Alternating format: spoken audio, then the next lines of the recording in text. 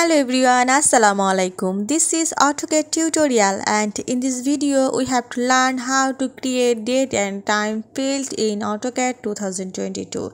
So let's get started. First we have to go home tab, and then you can go annotate tab and create here in multi-line text. Now you go to mouse right button and click here insert field. You see a field dialog box is appear, and you can go into the below and find here date, and you can see here the date format. What you have to need, you can select. I select this time and date.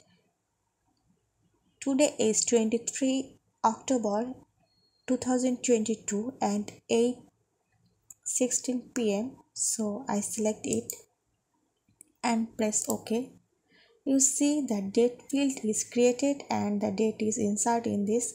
I go to format the text and select the color, and also I select here to increase this text. Just to go to the text size.